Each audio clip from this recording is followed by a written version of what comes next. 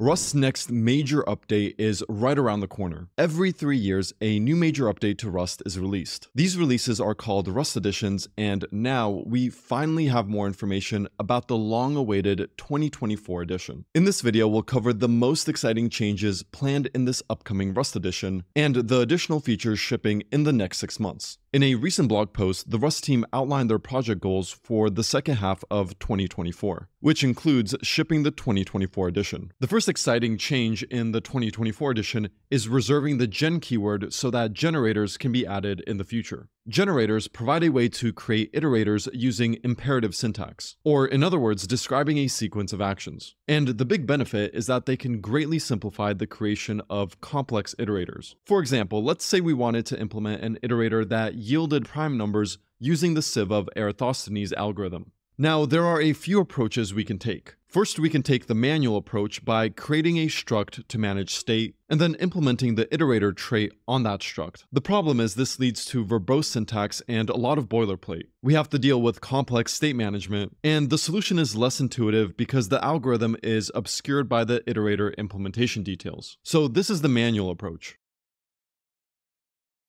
The second approach would be to use combinator methods to simulate something close to the sieve of Eratosthenes' algorithm. The problem is this code is hard to read because the algorithm is spread across multiple combinators. It's difficult to express complex state management, and this implementation is significantly slower than a proper implementation because with combinators we can't actually implement a true sieve of Eratosthenes' algorithm.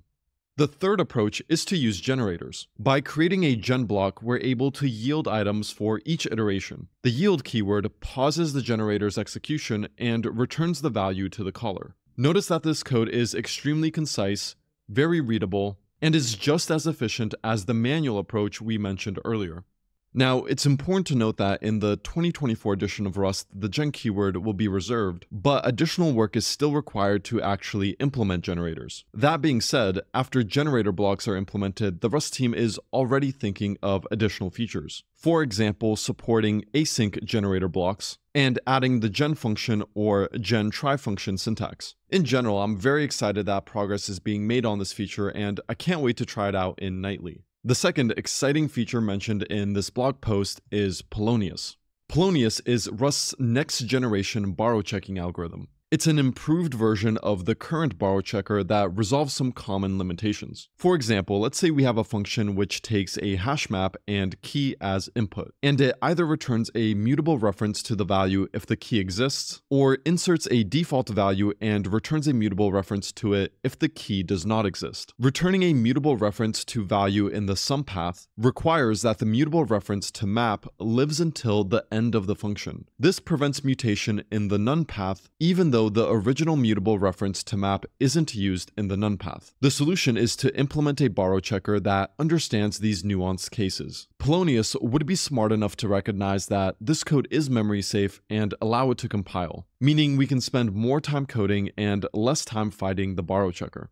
The Rust team has the goal of landing Polonius in Nightly in the next 6 months, and eventually shipping Polonius to stable Rust. This means that in the next 6 months, we get to try Polonius on Nightly Rust, which is extremely exciting. Some awesome additional features planned for the next 6 months include delivering some critical building block features for async Rust, like support for async closures and send bounds, unblocking Rust adoption in the Linux kernel by stabilizing a number of features, shipping cargo script, which would allow you to create a single file with Rust code and embedded dependencies, stabilizing parallel front-end compilation, which can improve compile times by up to 20%, reducing syntactic overhead when working with reference-counted data, and a few other smaller features. The 2024 edition of Rust is expected to land in Rust version 1.85, which will be released to beta just past the new year on January 3rd, 2025, and will reach stable Rust about a month afterwards. If you need help becoming a Rust developer or are just curious about the opportunities, make sure to get your free Rust training at letsgetrusty.com/bootcamp. Hope you've enjoyed the video and remember to stay rusty.